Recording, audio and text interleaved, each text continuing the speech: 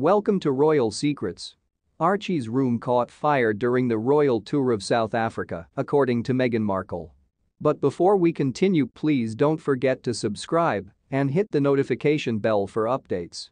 During the Sussexes' tour of South Africa in 2019, Meghan Markle disclosed that her son Archie nearly escaped a fire in his bedroom, where he was meant to be sleeping.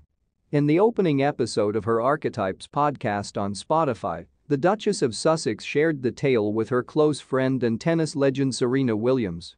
Meghan claimed that Archie's then nanny, Lauren, a Zimbabwean who enjoyed tying the infant to her back with a mud cloth, had taken the 4.5-month-old with her downstairs to buy a snack when a heater in Archie's nursery caught fire.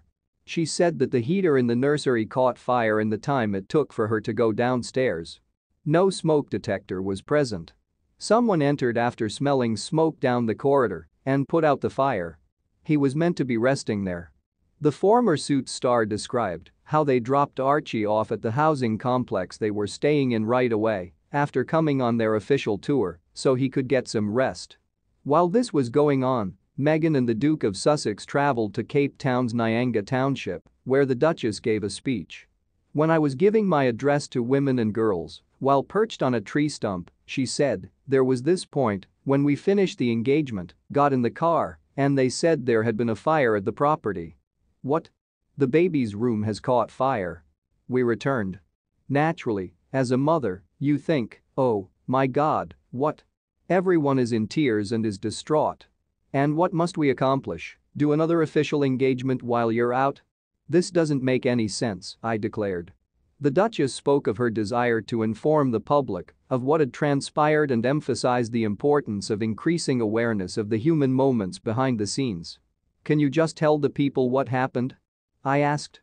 "And a lot of the time, I believe, the emphasis ends up being on how it appears rather than how it feels," she remarked.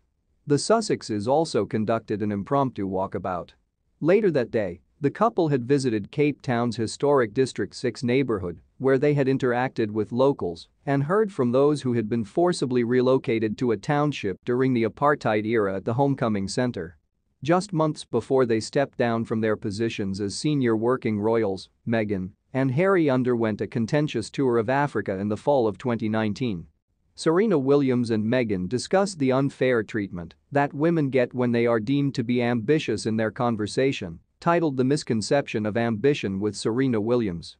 Williams also says Harry talked with her for around an hour about her decision to stop playing tennis before it was officially publicized.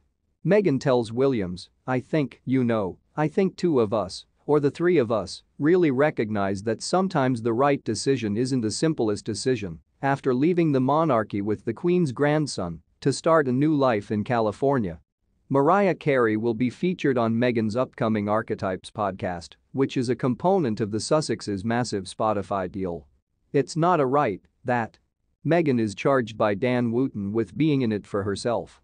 Meghan Markle has drawn criticism for her arrogant attitude on remarks she made about being forced to perform royal duties following her son's terrifying near miss.